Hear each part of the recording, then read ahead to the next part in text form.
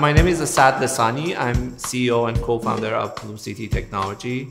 Hi, I'm Ian Boyd. I'm CTO and co-founder of Blue City Technology. We started this business since 2018. We are on a mission to solve a big problem for cities. Blue City Technology has developed an AI-powered software solution integrated with off-the-shelf LiDAR technology to generate real-time traffic data about all different road users.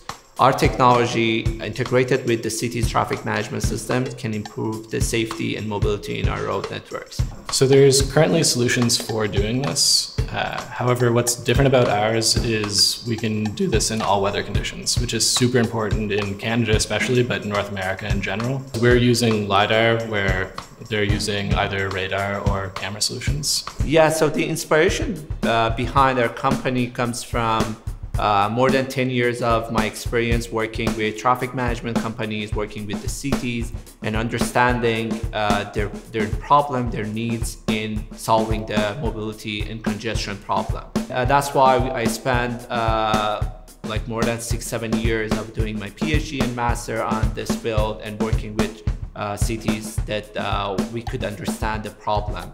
So the main reason that I'm really passionate about doing this is coming from my daily routine of going from my home to work. Like I had to spend more than 2 hours in traffic, and I always was thinking about there should be a way to solve this problem.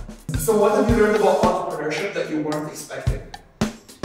So it's more challenging than what we were thinking when we started the company. Finding the best customer, like how we need to approach them, how we need to pitch our solution, how we need to tell our story. So these are the things that we tried to figure out over the past 2 years when we were working with District 3 and our coaches. Right now, we are running pilot with City of Montreal. They deployed 2 of our sensors.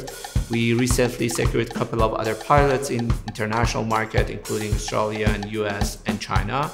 So we are not just limiting ourselves to Montreal. Montreal is a good start for us, but we are thinking about like a global challenge that we are solving.